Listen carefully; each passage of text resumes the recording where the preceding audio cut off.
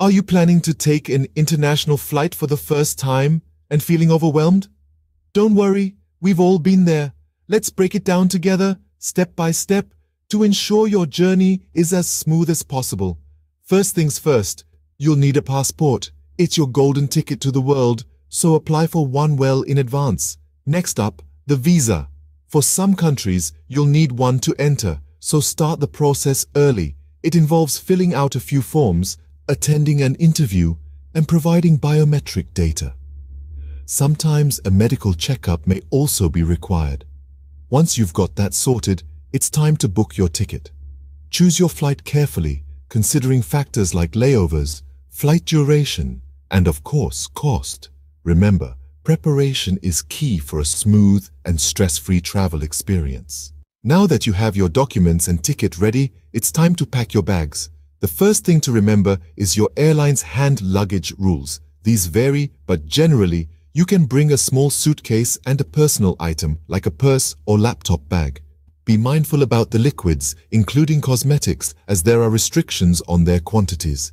When it comes to what to pack, think about what you'll need for your journey and your destination. Clothes, toiletries, and any travel essentials should be packed securely. Don't forget a good book or your favorite playlist to keep you entertained during the flight.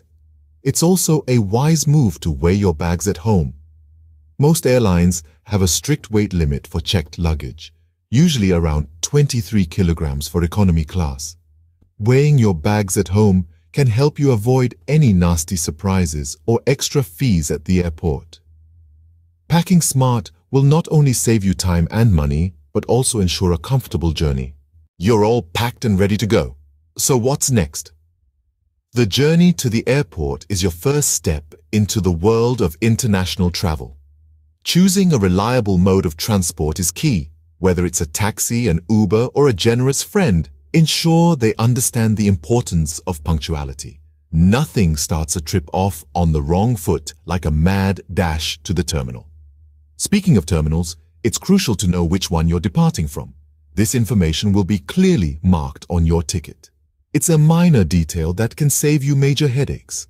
Airports can be labyrinthine, and rushing from one terminal to another is not an ideal warm-up for your flight. Remember, getting there is not the end goal, it's just the beginning. Arriving with time to spare allows you to navigate the check-in process with ease and start your journey on a high note. Getting to the airport on time and without stress marks the beginning of a successful journey. Welcome to the airport. Ready for the security and check-in process? This is where your journey really begins. First, you'll approach the security area where you and your luggage will be checked. This is a routine process for everyone's safety, so remember to remain calm and cooperative. You'll be asked to place all your belongings into a tray for scanning. This includes your shoes, wallet, glasses, and phone, so it's a good idea to wear comfortable shoes that are easy to take on and off. Sometimes security might ask you to open your bag. Don't panic if this happens. Just comply with their requests, and remember that they're just doing their job to ensure everyone's safety. Occasionally, they might ask about an item in your bag.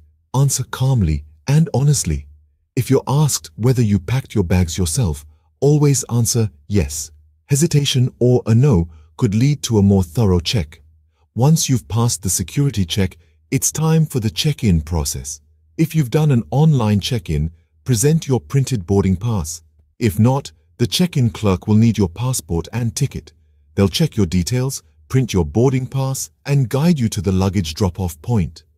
At the luggage drop-off, your checked luggage will be weighed and tagged. Remember, each bag should not exceed 23 kilograms in economy class. It's a good idea to weigh your bags at home to avoid any surprises. Once your bags are on their way, you won't see them again until you reach your destination. So make sure you've got all your essential items in your hand luggage. Remember, always cooperate with security and check-in staff to ensure a smooth process. They are there to help and guide you. Now, with security and check-in behind you, it's time to move on to the next step, boarding the plane. But we'll get to that in the next scene. Until then, happy travels! You've made it through security and check-in. Now, it's time to board the plane.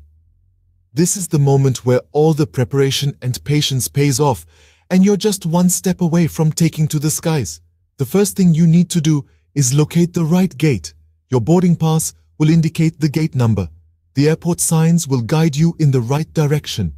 Remember, airports can be quite large and time can slip away quickly, so it's essential not to delay. Once you arrive at your gate, you'll notice that boarding is usually done in a specific order. First, they'll call for passengers flying in first or business class.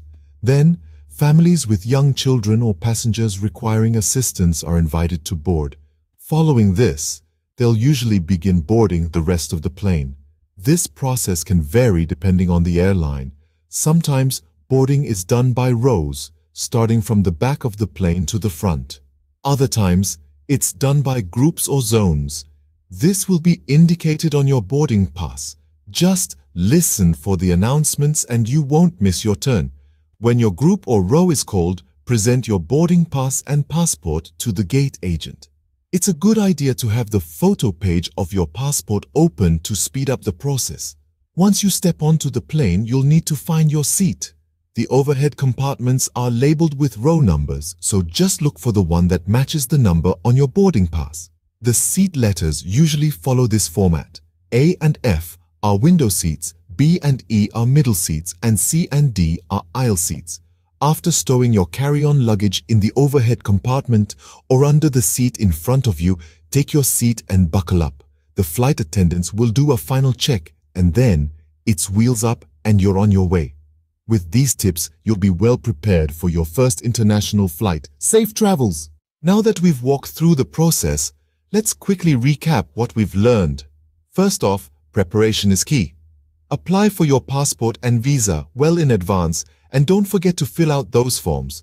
Book your air ticket once you've secured these documents. In terms of packing, remember to consider the weight restrictions for hand luggage and be mindful of the limitations on carrying liquids.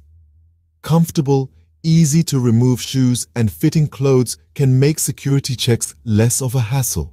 When leaving for the airport, ensure all your travel documents are secure and easily accessible. A sling bag or a crossbody bag can be a great choice for this.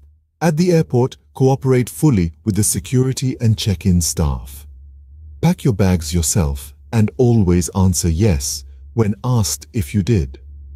Finally, understanding the boarding process can ease any potential stress. Listen to the announcements, follow the directions, and find your seat swiftly. By following these steps, you can ensure your first international flight is a smooth and enjoyable experience. Happy flying!